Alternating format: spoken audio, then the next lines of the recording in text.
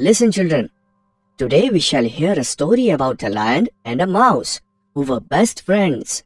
Deep and grave, there lived a lion, ferocious and brave. His roar was the loudest of all. One day, the lion was sleeping under a tree.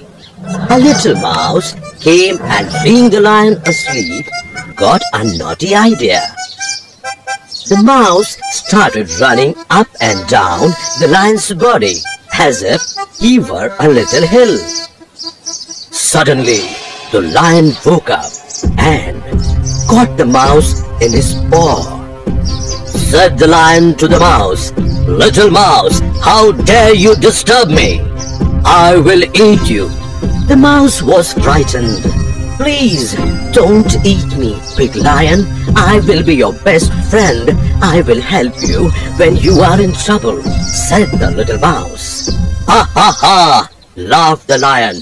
"How can a tiny little mouse like you help me, the big brave lion? Ha ha ha!" But the lion was kind. He let the little mouse go.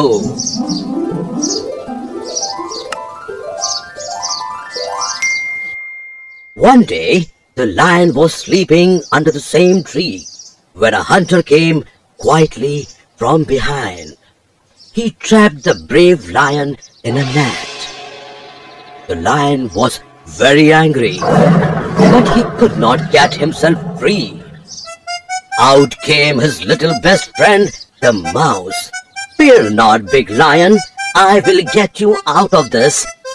The mouse had very sharp teeth. Cut here, and a nibble there, and slowly the mouse cut the whole net with his sharp teeth. The lion was free again. "Thank you, my little best friend," said the lion. "You are welcome, my big best friend," said the mouse.